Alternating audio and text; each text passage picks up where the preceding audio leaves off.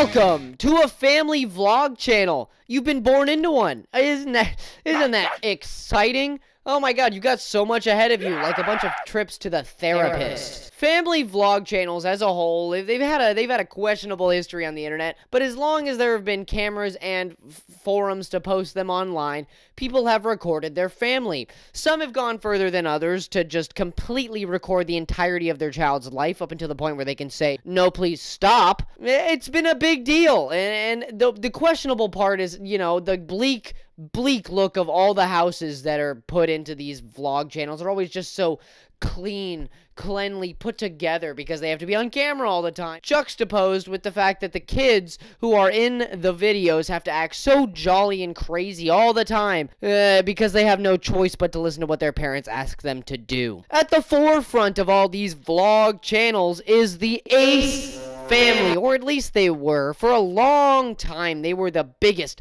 the baddest, the rudest, the worst.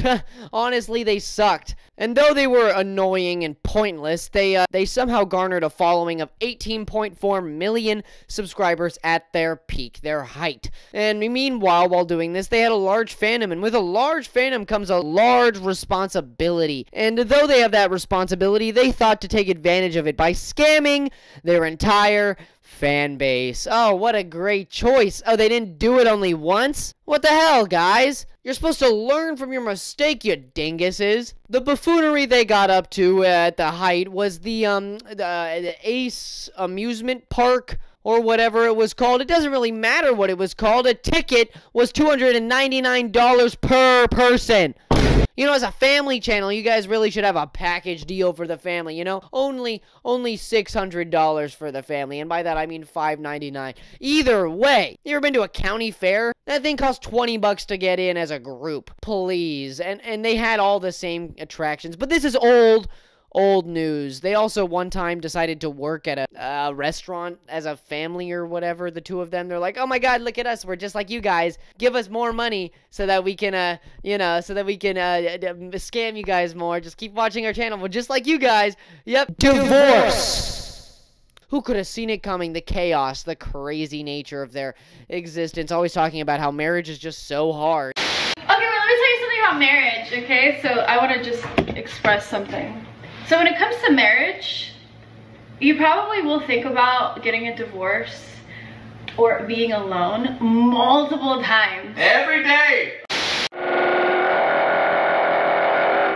They filed for divorce, and by that I mean Catherine divorced Austin. The two of them. Catherine and Austin McBroom. Last name McBroom. Not Ace, none of that crap. They were just supposed to be like, we're number one, so we're the ace of whatever, I don't care. McBroom? Really, guys? You think with a last name like that, you could keep a little more cleanly with your, internet presence, or, you know, just your lives in general, you know? Clean up a bit, yeah. But Catherine isn't out of the woods, okay? I just want that to be known. She was part of all this, but she was also a victim of Austin. Oh, Austin, welcome to being the subject of my video. Aren't you excited? Yeah, you shouldn't be. Really sucks to be you, man. Me with my 5 digits. Haha, I'm gonna ruin your whole career, even though you already done it for yourself. Former YouTube star Austin is suddenly moved to Snapchat in the wake of his divorce. Yeah, that's what he decided to do.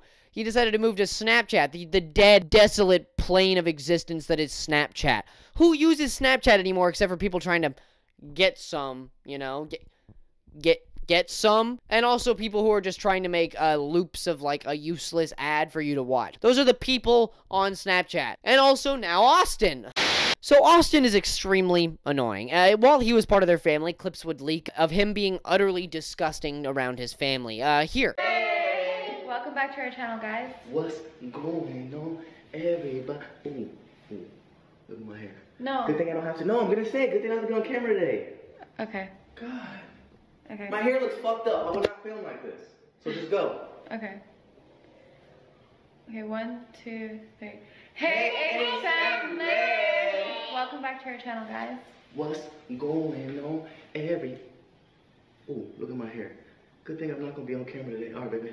Yeah, dude, shut up. Shut up, dude. Shut up, man. Oh my God, nobody cares. Stop yelling around and at your kids and at your wife like that. Well, ex-wife now.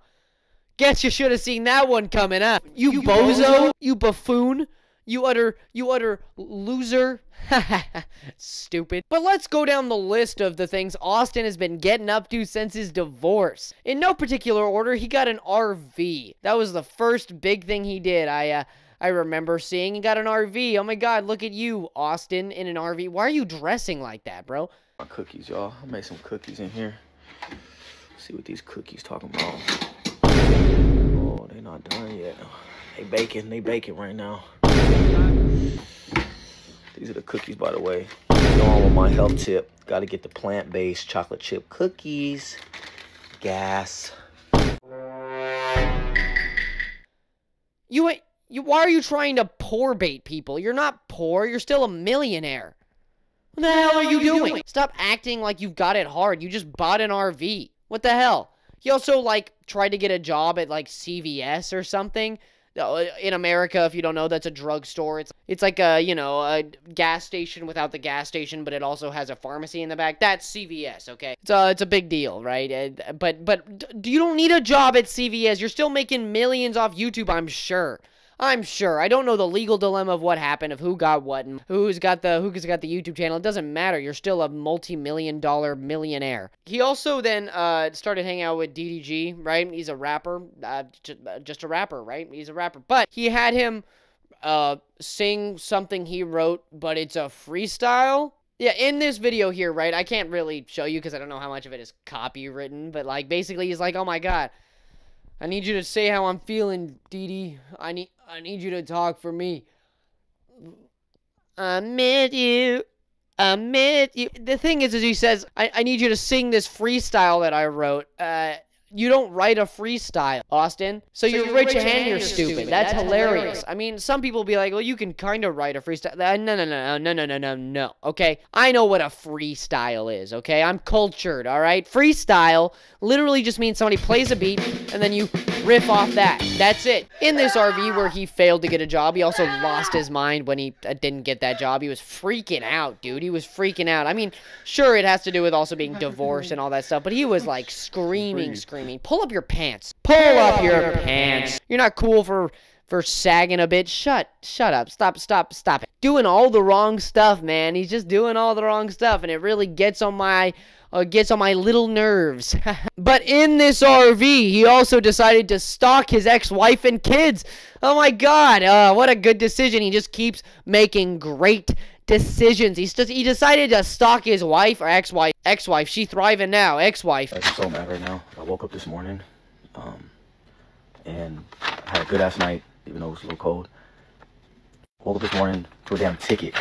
Big ticket, literally at 7:13. They left this fucking ticket on my windshield, saying that neighborhood watch alert. This area is for residents only. Even though I used to live there. You are not a resident of this neighborhood. You may not leave your parked vehicle on the street for more than 72 hours.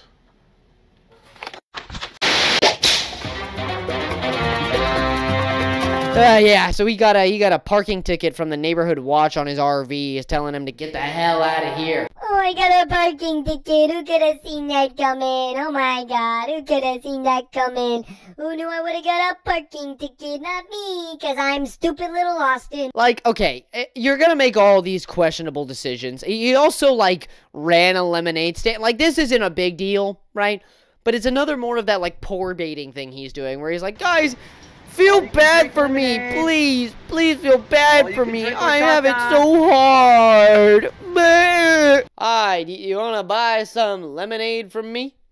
From me, my little old lemonade stand? Hey, I know you. You're like really famous. You're part of one of those big YouTube channels, right? Yeah, I know you. Why are you asking for money? You got the wrong guy, man. You got the wrong guy, man. I'm just humble little lemonade stand owner. That's me. I got a lemonade stand. Would you like some lemonade? Hey, wait a minute. Yeah, you're the guy who would yell at his kids and his wife, ex-wife, I hope now. Yeah, you were the one who mistreated all your kids, and now you literally owned an illegal house. Like, it was so expensive the way you merged two houses together that it was illegal. That's how rich you are, and you're asking me, the common person, for money? What the hell's wrong with you? Hey, man, you better not make me get up from this lemonade stand or I'm gonna get... No, you shut up and sit down. You be quiet. You don't... No. You're the one who would yell at his poor little kids.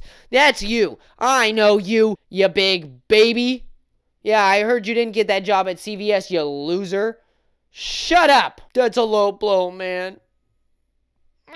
There was also a point in this history where he was like, I don't know who they are, but I'm pretty sure they have an only stands, a tiny person, I'm pretty sure, who had this business, you know, that's very cool, very good, but he decided, hey, I'm gonna have her on here, we're gonna talk, and then I'm gonna go, she's disgusting and a dirty woman, she's gross. And he said this all in his, like, hairnet, and then he was like, she was in my bed, oh my god, and he, like, tore it apart and started cleaning it and vacuuming the actual bed. You don't vacuum a bed. That's disgusting, Austin. That's disgusting. And then he put his own daughter's bed sheets onto that bed that he just used a vacuum on, which is disgusting, Austin. I hope you know that. And he was, like, Windexing the cupboards above the bed. You know how in an RV you have the bed and then you have, like, the cupboards above them? Yeah, he was, like, Windexing those. Dude. Shut up. The fact that he ran away to Snapchat should have been a big enough giveaway that he's done. He's going down the gutter. He's over with, man. There's no more he can do. He's screwed. He's pretty much done for now. Because the best thing that exists on Snapchat nowadays is literally just like those crazy ads that are so long. But within those ads, there are ads. Like, that's just a hilarious representation of what happens to companies that go under, right? If I think about Snapchat, I'm like, yep, that's where the weirdos go. That's where the weirdos go. And if you have Snapchat, I'm sorry, get rid of it. Just delete it. Who cares about the Snap score of, like, 1 million you have with your ex-boyfriend? Nobody cares. Nobody cares, dude. It doesn't matter. Like, it literally doesn't matter. Just delete the app. Do yourself a service. Do yourself a service and get rid of that gross piece of garbage on your phone. Taking up too much space with that snap streak you got on there. And just to recap back to that song he wrote where he was like, I miss you. Oh my god, I miss you so much. My ex-wife who left me because I was abusive. I miss you. The one I convinced to illegally make a house with me. Like, I don't even know if he knew what he was doing was wrong, but apparently they bought a giant house. Like 2 giant houses and then merged them together, which is apparently, like, illegal to do. I don't understand the logistics of that, but, like, you should have known that. If you're the one making this giant $1,000,000,000,000,000 mansion and you're like, I guess I'll do it for funsies. I'm gonna merge them together for funsies. And you should probably look into that to make sure that's not illegal. Yeah, they've had a couple of real big scandals in their life, but the biggest scandal was the fact that that woman had to marry Austin. Yeah, she fell for it. That idiot. That stupid idiot. Not Catherine. Austin's the idiot. I miss you. I miss you. Maybe you should have thought about that before you know, whatever you did. Only know you love him when you let him go. The song of my childhood, bro. I don't even remember the name of that song or who wrote it, but only know you love him when you let him go. Wise words of wisdom.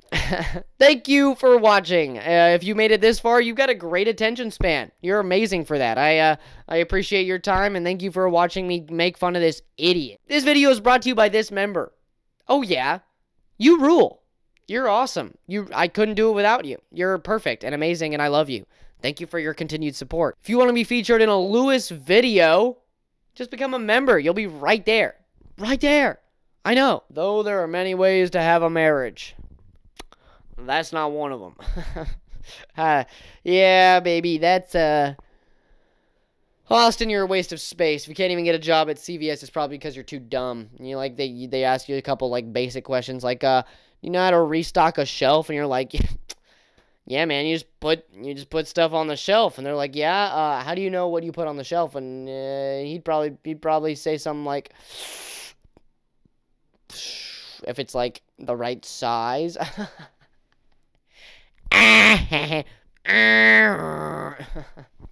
Sorry, Austin. But the reason you didn't get that job is because you're too dumb to get it. You're dudum. And like, oh my god, he's so rich. He's so rich. And he's like, give me money for my lemonade stand. Oh my god, shut up, bro. Oh my god, shut up, bro. Okay. Anyways, thank you for watching. I really appreciate your time. I hope you have a good morning, evening, or afternoon. Later.